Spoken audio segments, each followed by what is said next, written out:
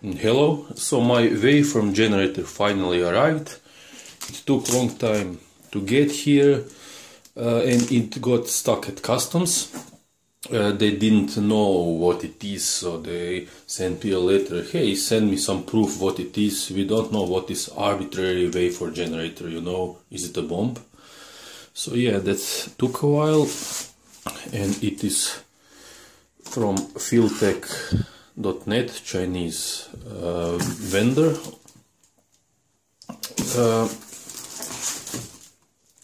And it's supposedly 12 meg model. So I actually recommend this shop. They seem to be big on this kind of thing, and it seems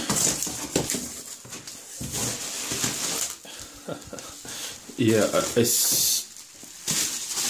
I see the reason for concern of customs people. It looks actually kind of nice, kind of professional, although yeah, it feels a bit light. But you know, the housing looks nice. And it's actually bigger, a little bit bigger than I expected, considering, you know, probably there is not much inside this thing. So let's see what else is inside the box. Power cable for US. But 85 to 260. Usually, you know, as you probably know, these Chinese shops guess correctly based from where you are and send you the correct cable. But yeah, okay, this time not so good. USB A to B cable for connecting to the computer. This is rather nice and unexpected. This is BNC to Croc cable, and the second one for the second channel. I actually need this. I don't have something like this, and I was thinking of making it. And some software, probably it is the Arbitrary waveform editing software. And nothing much there inside. So this thing ended up $64 plus around $20 shipping. So it is, I don't know, kind of okay-ish, 85 bucks. It will be okay if it is useful, if it will work as expected. If not, well, yeah. So the construction and the case looks quite decent for the money. It looks kind of professional. It doesn't rattle. It's not really heavy, but yeah, it looks like something you could keep in a laboratory. Front panel is nice. Actually, it is nicely organized and labeled on the first side. And I chose this model. This one is FeelTech FY3200S, but actually they have FY3206, 3206, 3212 and 3224, something like this, depending on the maximum frequency. And this one is 12 megahertz, so it should be FY3212S. But I think it can be changed inside software, although it is questionable if it is useful above 10-12 megahertz. I will see about this in a separate, more detailed review. This is supposed to be just unboxing and a first look on these things. So this one, there are several models maybe from the different manufacturers. They look similar and probably use the same generic type of casing, but this one actually has on and off switch, which the other one doesn't. I forgot the model, so you know, you have to unplug it. This I really wouldn't like that one. It will get on my nerves. This one has, I don't know, decent on and off switch, and it is it's not soft touch rubbish. So when you turn it off, it's off. It doesn't consume power. You wouldn't, or I wouldn't trust this thing a lot on standby. And it has, you know, membrane type buttons. Looks like standard 1602 display for controls. Rotary encoder with, you can feel the notches inside. Some buttons. 2 channels and input for the counter, for frequency counter, which is a nice added extra. And on the back there's USB for connection on the PC and TTLA, TTLB outputs. And yeah, this one has built-in power supply, obviously. The other models, or some of them, have the external power supply. And as you probably noticed, they put a ground symbol on all of the connectors, which I don't know if it is really necessary. But as you can see, it is not ground referenced. So it is in a way isolated from the ground, you know, when you plug it in mains earth ground. On top and sides there's nothing interesting, and there are some rubber feet.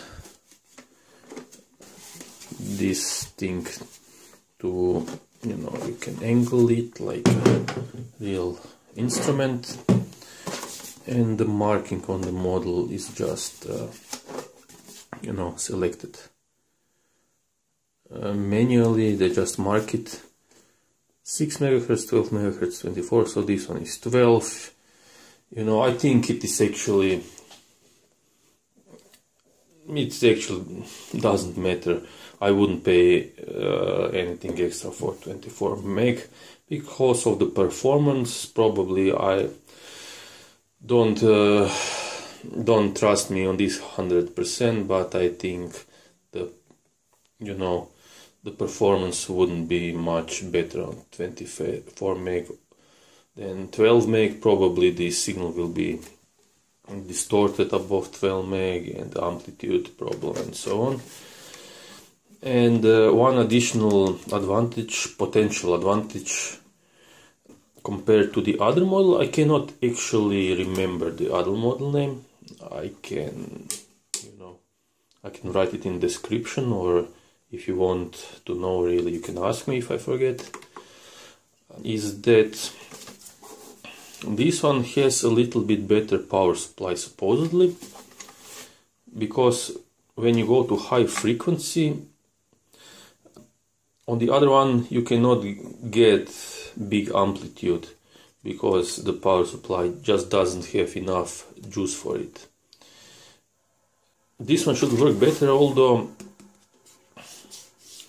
I don't know if the power supply is on the board mounted directly, if you can mod it and tweak it if there is a need for it, but yeah, that is a subject for another video. I could not find the correct cable for this, so I have this one, this adapter.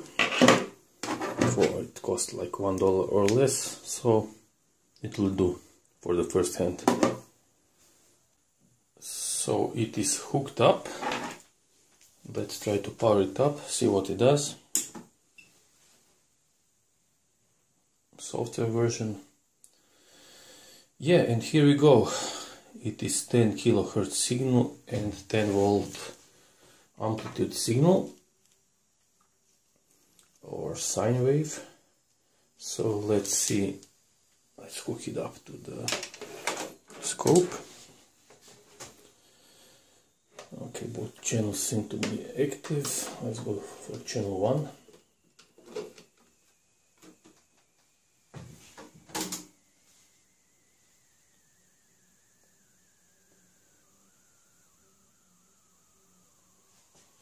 And it's showing something.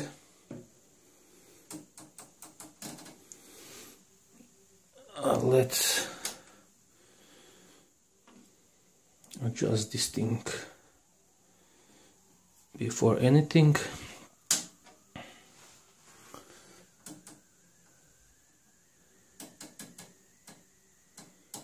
And what do you know? We have 10 megahertz signal. It looks actually quite decent. It looks like a sine wave. So it's supposed to be 10 volt. This is 1 volt per division. So is it...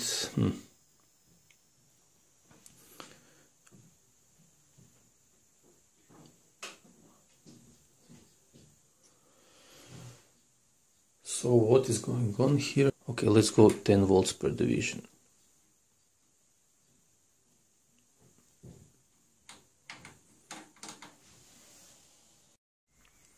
Okay, what I discovered, it will generate the amplitude which is specified on the display. This is 2 volts per division, so 1, 2, 3, 4, 5, but without 50 ohm termination. So yeah, this is a little bit, I don't know, dishonest or something, but so it has, as it seems, sine wave functionality. It can generate square wave, triangle, and lots of arbitrary and preset. What is that?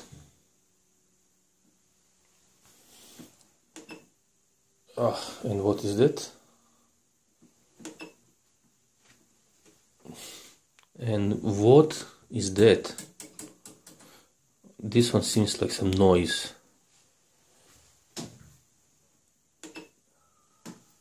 Oh.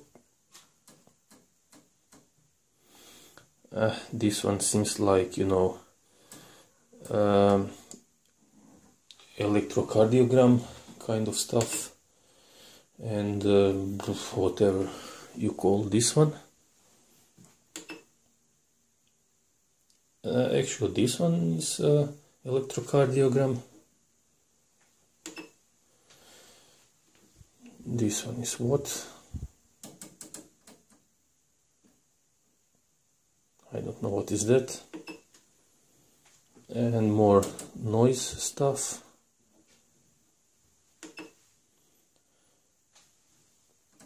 And okay, this one is a modulated signal, it seems.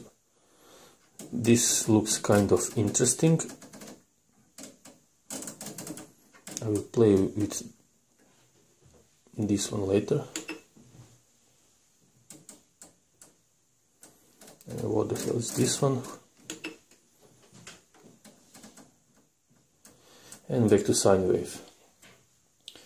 Plus frequency, counter and sweep, but I have to check out the functionality a little bit better. This thing seems to do its job quite well, actually, for the price at least. I have to get acquainted with it a little bit more, maybe even read a manual if really necessary, and I will come back with a more detailed review of its functionality and you know, the possible improvements in it. Maybe I will take it apart and look what is inside. And this is it for the first view and unboxing. I think this should be enough. Thank you for watching. See you next time. Bye.